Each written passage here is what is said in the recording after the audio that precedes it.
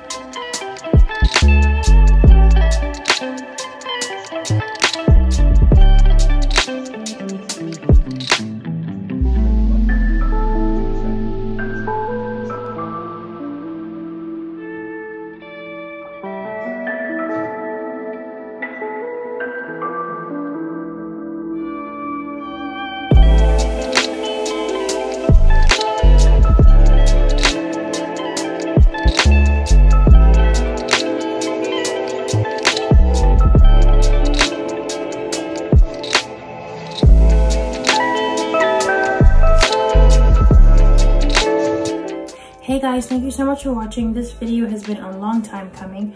I have most definitely been putting it off because I haven't been in class, number one, and I guess basically me being lazy.